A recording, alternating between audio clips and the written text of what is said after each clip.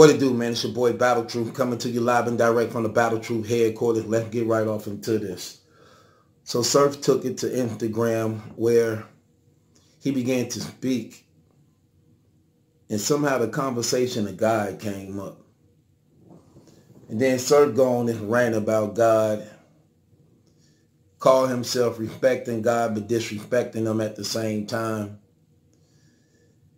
According to him, he believed in God, but he is not going to give God any type of repentance while he's alive. His repentance will come before God only when he died and stand before God, according to him. He said, I'm not going to do nothing while I'm still alive down here. He said, when I die and I see God, then I'm going to talk to him. I'm going to holler at God and I'm going to let God know, like, hey, man, this was his exact words. You saw them bad bitches down there. It was hard, resisting temptation down there with them. And these are the things that actually is so damning. The Bible say every man will be held accountable for every false and idle word spoken out of his mouth. Jesus said they do not respect the living God and his holiness. They do not respect the living God and his holiness. It's crazy because Surf ain't the only one think this way. A lot of people really believe that when they die, they gonna stand before God and give him this heartfelt speech of how things were so tough down there that it's going to persuade God to caring, to give them a pass, disregarding their whole entire life and all the wrong that they ever did. So you think you finna pimp God? Because that's exactly what you're saying. Think of the mind of how human beings is. Look at our brain. Our little bitty brain convince you to come up with some type of moral understanding in which you will out-manipulate and think and deceive the living God, whose mind is beyond your thinking. Your little brain and the God of all creation brain, you are going to give him a speech so moving, so heartfelt, different than any other billions of people that's in line right behind you, to persuade and convince him to let you through, disregarding everything you did your whole entire life. See, I want to address you, brothers, and I thank God this is what I'm here for. I thank God this is what I'm here for. You brothers are cowards. Let me explain and say that one more time. You brothers are cowards. You ever heard the saying, if you scared, go to church? Well, that's a lie. Because people who not afraid go to church. It's the ones that are afraid that avoid the church, that avoid the investigation and studying of God, that avoid humbling themselves before God, that avoid calling out his name because they are afraid to hear his answer. They are afraid of finding out the truth. They are afraid of drawing closer to him. They are afraid to change their wicked and corrupted evil lives. But because I care about you, Surf, Rock, Arsenal, Mav, Sway Sever, Head Ice, anybody who claimed the title of being gangster, gang banging, I'm going to bring you the truth that you are afraid of. And every last one of y'all that's listening and watching right now, I'm going to bring you the real hardcore truth that you are afraid of. So if you are a coward, by now, you should be changing the channel. You should be going to find something else to watch. But if you are a stand-up person who is not afraid to stand up and accept your responsibilities, who is not afraid of truth, then this will be good for you. And hopefully will change your life forever and bring you to a saving relationship with the Lord Jesus Christ, who died on the cross for all your sins. Well, let's talk about these things, sir, because you under the impression that when you die, you're going to give a nice speech before the living God, so heartfelt that you're going to win him over and he's going to forgive you and let you in heaven. A lot of people think and feel that way too. The devil always get people with the 3 Ds: doubt, distraction,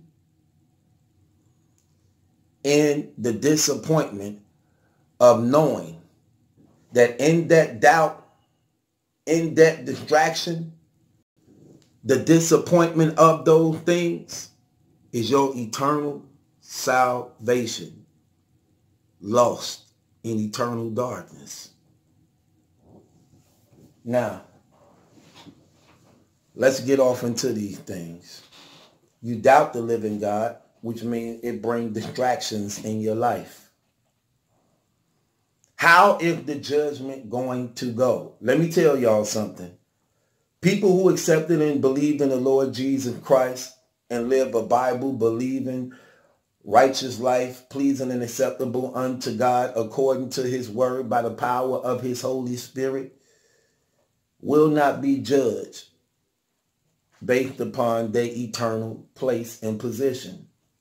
We not judge. But the non-believers who have not accepted Jesus Christ as Lord and Savior, you will be judged. You will be judged for your eternal place and position. You will be judged. Some people believe God is true, but they don't want nothing to do with God because they feel that they're young and they got their whole life ahead of them. And one day, eventually, when they're ready, they're going to get themselves together.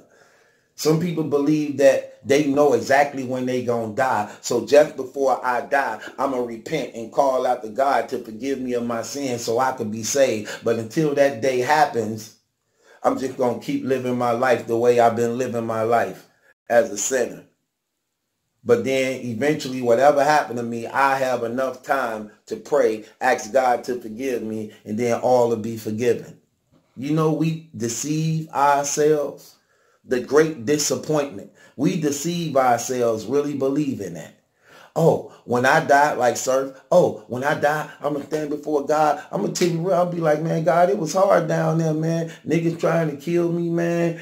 I was poor. My father wasn't in my life. Do you know you can't use none of those excuses? The very judge you are trying to give those excuses to, but I'm opening you up to something else. The very judge you giving those excuses to, do you not know if the Lord Jesus Christ himself, God who was manifested in the flesh, who became a man and lived on his own planet? How was his life? For somebody to say, oh God, my daddy wasn't in my life. I was raised all alone by myself. My father wasn't there. It was hard for us. Mama was struggling, had to make things happen on her own. Jesus gonna say, yep, same thing with me. They tried to kill me the moment I was in the stomach of my mother. She was on a run for her life and my life. We didn't even have a place during her pregnancy where she can rest because they wanted to kill me.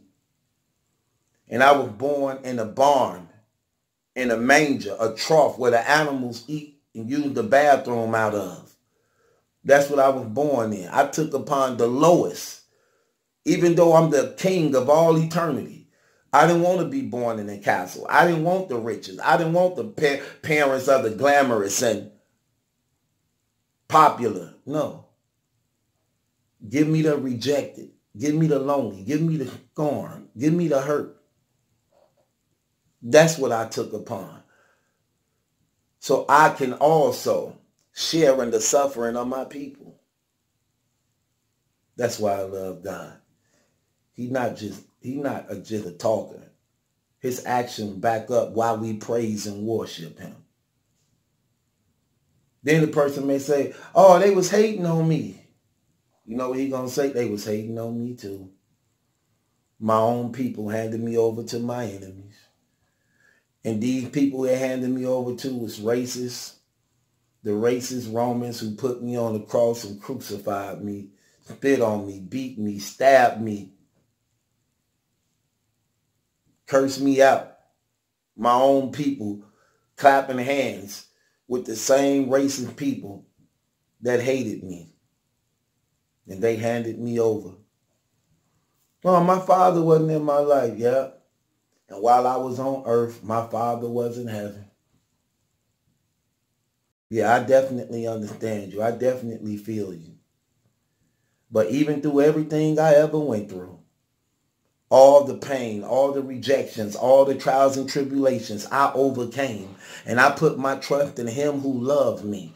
And I depended on the strength and power of his might to get me through, and not my own. Oh, we were poor. I was poor too.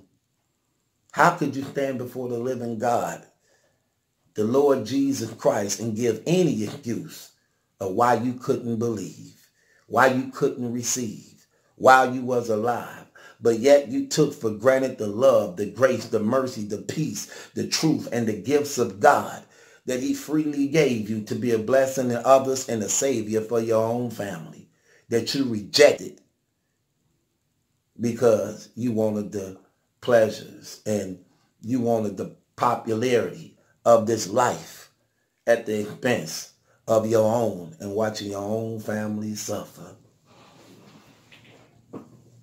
Yeah, you're going to stand before God and talk, huh? You're going to give him this speech, huh, sir? Well, let's see what the Bible have to say about the great day of judgment. See, because what you don't get is it ain't no talking in judgment.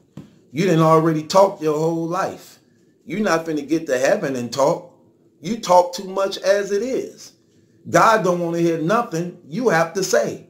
You know why? Your life spoke for it already. See, a lot of y'all don't know that when human beings were born, every human being was born, came into this world, according to the Bible, they were given their own angels. You have an angel that you can't even see that records your everyday life.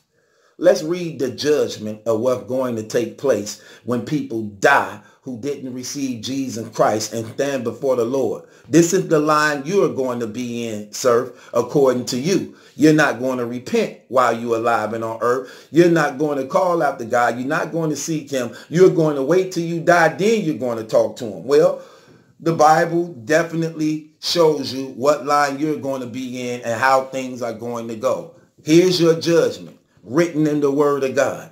Revelation chapter 20, verse 11 and 15. It says, and I saw a great white throne, and God sat on it, whose face the earth and the heavens fled away from. You know how people always be like, why God don't show himself? Why he don't show?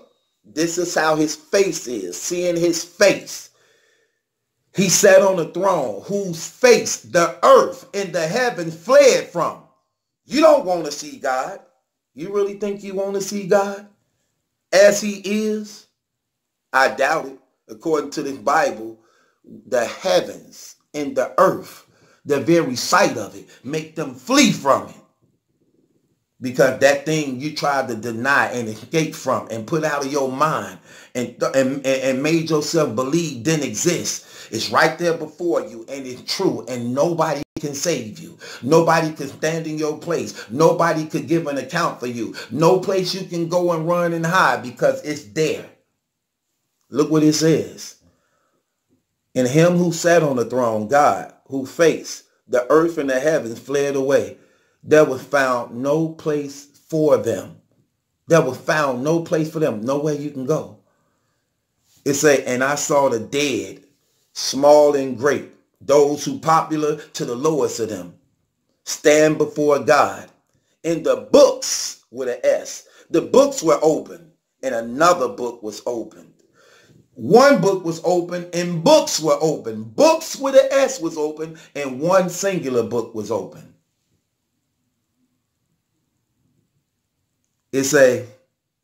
And another book was open. Let me go back to verse 12. And I saw the dead, small and great, stand before God, and the books were open. And another book was open, which is the book of life. The one singular book is the book of life. Okay?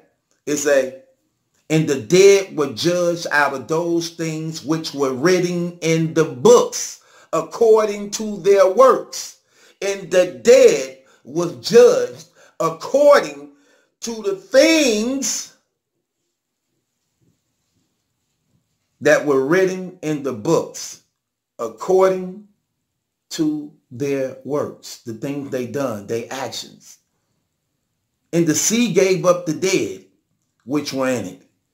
And the death and hell delivered up their dead which was in them.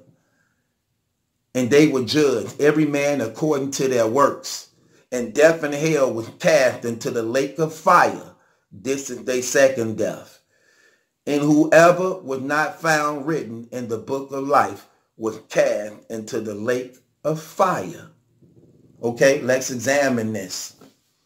So there were books with an S, meaning more than one, and then there was a book. A book. That book is described in the Bible, the book of life, was the singular book, meaning that everybody in that book of life who accepted Jesus Christ and who in that book, that's who received eternal life. So whoever name was in the book of life, that's who received eternal life. But everybody who wasn't in that book, they were judged by the books with an S. In other words, every person have their own books. Books. How many books do you got? If an angel was recording your whole life, every day, every minute, every hour, every second, how many books do you think you have? The written record of everything you ever did on earth. Every action, every thought, every intention. What is written in your books? The things you done privately, the things you done publicly. What are in your books? How many books do you think you got? It say, and death and hell gave up they dead. Everything that was dead, rise. Because this is the day of judgment. Now, it's time for every man to give an account for their actions. Notice in the judgment, nobody is talking. But they judge by the things in the book. But none of them is talking. Nobody is talking in this judgment. Why? Your life already spoke for you. There's nothing to talk about. See, God is a God of order, power, king, real majesty. Not none of this reckless talking out of pocket. Everybody got something to say. Silence in the kingdom of heaven. The majesty on high is here. Who faced the heavens and the earth fled from. And the dead, both small and great. Everybody you thought was popular. Tupac, Biggie, Michael Jackson, Prince, Rick James, to the smallest of them. They books were opened. All that laughing, all that kicking it, all that patting you on the back, all that crip throwing up them signs. Yeah, guess what? The God of all creation is at seat. Stand before me. Stand before me. What angel was appointed to this man on the day he was born? And your angel gonna come forth. I was. You appointed me on the day he was born to keep record of his life. See, here's the thing you don't even get and understand. This judgment is so deep, it ain't only God judging you. Let me tell you who else judging you. 1 Corinthians chapter 6. 1 Corinthians chapter 6, verse 2. Let me show you who else is judging you in this judging. 1 Corinthians chapter 6, verse 2. Here we go. I'm going to start from verse 1 and read verse 2. Dare any of you, having a matter against another, go to the law before the unjust and not before the saints? How dare any believer go to non-believers against another brother? Do you not know that the saints shall judge the world? And if the world should be judged by you, are you unworthy to judge the smallest matters among yourselves? What? What did it say? The saints will judge the world. The body of believers in Jesus Christ, the true, holy, righteous, Bible-believing Christian family will judge the world right along with God. Why is this so important? See, sir, let me tell you something. You're not going to be able to play God, neither is you going to be able to play people. Because the people who will be right there behind God while he's on his throne, judging the great and the small. You know why we there? Because here's something you can't answer. Why was these same people coming from the same world planet you were in, why was they able to believe and you wasn't? How you gonna pimp me? You can't pimp me now. You can't trick me now. You think you're gonna trick me when I'm in a glorified state? A glorified state, free from sin, sickness, and disease, in a righteous place with God himself. You can't trick me now.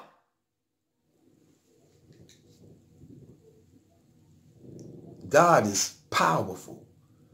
See, this great white throne judgment is going to be so powerful, so fearful for everybody.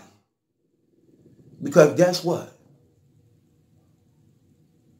You can't escape it. There's no way for you to go. There's nobody who can stand in the place for you. There's nobody who can speak on your behalf. And you have nothing covering you. You don't even have clothes or nothing. No, the Bible say man is naked before the living God. Naked before the living God. Stripping of everything. Nothing can cover you. I see straight through you. Stand there, naked as you is, and give an account for your actions. You have no comfort. You have nothing, and nobody who could defend you. Not at this time. And all that talking, all that jacking, all that tough talk people do because they're alive and they ain't dead yet. Yeah, that sounds real good, don't it?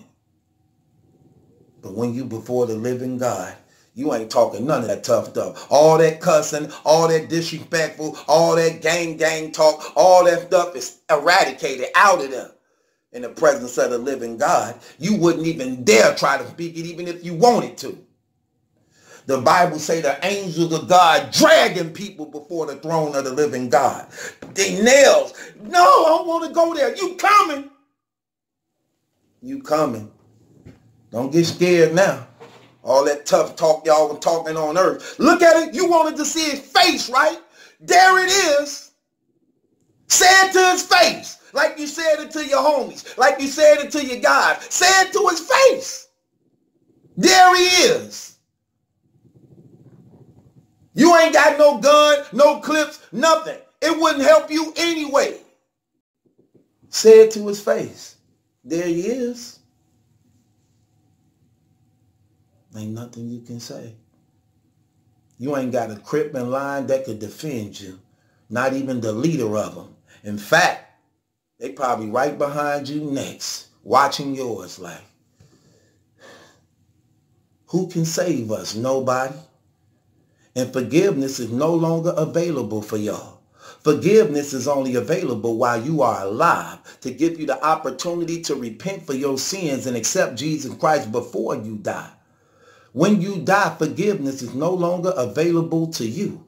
You are in judgment because the blood of Christ is not covering you. The Lord God is revealed in you. Every one you broke every day of your life.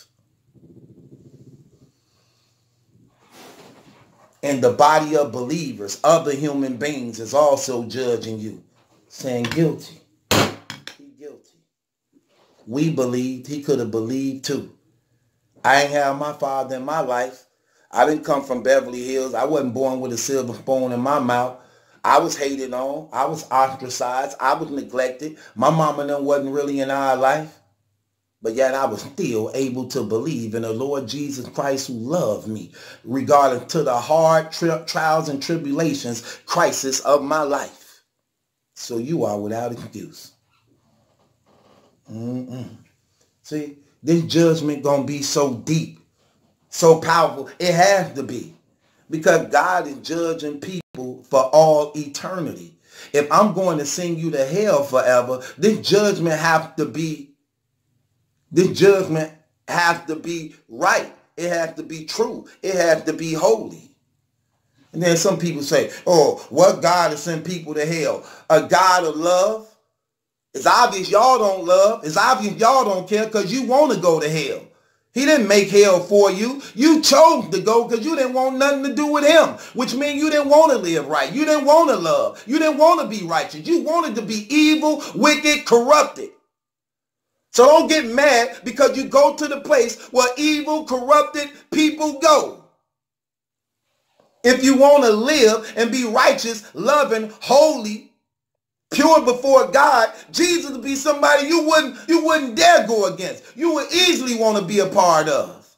But you don't when you wicked and corrupted and you evil and want to do wrong and want to assist others in doing wrong.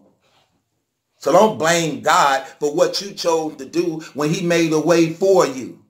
So don't give us that weak talk trying to make it sound good. Like, oh, why God would send people to hell? You believe in the fiery place of hell? I sure do. And it's deserving and need to be there. Think y'all just gonna get away with just destroying and hurting and lying and deceiving and tricking and manipulating and murdering and killing and get up out of here. God ain't like us. God is a righteous, holy God. And it shows you just how wicked and evil people is. You know the truth and you still don't want to do right. You know God real, you still don't want no part of him, but you want to be in a game. But the God who made and created you, you don't want nothing to do with. But you will worship another man who corrupted, who set this system up that continue to kill y'all and keep y'all in prison revolving doors, strip y'all of y'all family and children and loved ones. You love and accept them and praise them on cheat, on this, on who, on neighborhood, on this. But when it comes to God, you disrespect, mock, spit in his face, lie, tear down the cross to justify your actions. And you supposed to be real. Ain't nothing real about that. That's fake as hell. As a father, your responsibility is to bring life to your children, knowing that they eventually one day gonna die. And God is the only one can give them life. And because you are afraid and you a coward, you don't want to know the truth. You don't want to investigate the truth. You don't call out to God. You don't want to know what can save your family life. So you do things the easy way. It's easy to live like a damn rat. It's easy to hate. It's easy to lie and cheat, manipulate, cuss, scream and holler. That's easy to do. Any damn fool can give up on his family. Congratulations. Congratulations. That's exactly what you're doing. But a real man humble himself, seek the face of the living God, bring life into that family rather than killing it like the damn asshole you are. Yes, I said it. Got shot 5 times and you still playing these games. in and out of prison, and you still playing these games. But then want people to feel sorry for you every time tragedy and crisis hit and strike you. Shame on you. Then you brothers get fake, so fake. Oh, I miss my kid. I want my son. I want my daughter. I want my family. But when you got the freedom to be with them right now, you don't want to. And then think because you buy them an outfit and a pair of shoes, you doing something. You a good father. Gang banging, grown as hell, gang banging, doing drugs, selling drugs, criminal thugs all around your kids and children. You won't even protect and provide the protection over your home like a real man supposed to. Then sitting there trying to blaspheme and mock God. Disrespect the living God who keeping you alive even though you undeserving of it. Don't even sound right. Wake up. Disrespecting your parents. Kicking it with your mama like she your friend. Calling her by a real name. Cursing all in front of her. Drugs all in her house. At your mama house. All my transactions happen at my mama house. What's wrong with you, dude? You act like you retarded. Shameful, man. You brothers out of pocket. Can't nobody tell you nothing. You don't want to respect the people you love, but the moment you get a case, you in that courtroom so respectable, so humble, so loving towards a judge you never seen. But the one who birthed you, carried you in her womb, put food on your table, roof you even in your ignorance, you ain't got no respect for. Come on, man. Get up out of here. Brothers, shameful, man. Y'all don't even understand life. Those same guys you laughing, kicking it with will stroke your girl, turn you in, shoot you in your head, set you up with the authorities, backstab you, hate on you, rob you, beat you down. Get up out of here. Get up out of here.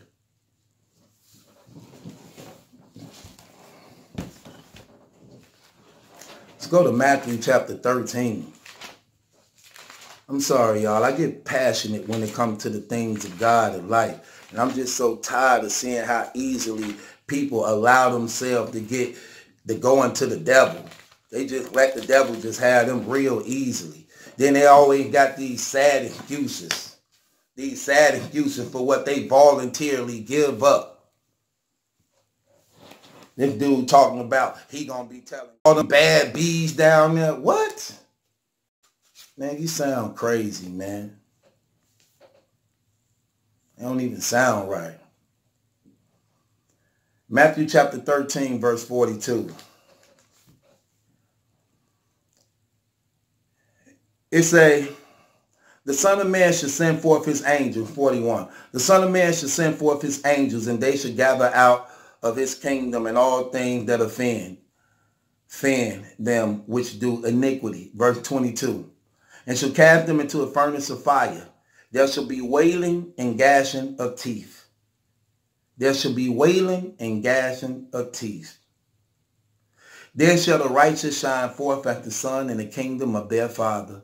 Who had ears, hear, let him hear. Whoever have ears, hear, and let them hear. Do you see that? It say in verse 42, and he will cast them into a furnace of fire. Revelation chapter 21, that lake of fire. There shall be wailing and gnashing of teeth. Wailing and gnashing of teeth. The definition for wailing and gnashing of teeth is a disgust of oneself. You ever been so mad and angry at yourself that you grit your teeth? That's what it means by wailing. Wailing is a screechy, airy, regretful cry. Gashing the teeth is a disgust of oneself. So, in other words, when people were going to hell and getting thrown into the lake of fire, they mad at themselves because they acknowledge and admit that they are the one who put themselves there. They the ones who put themselves there.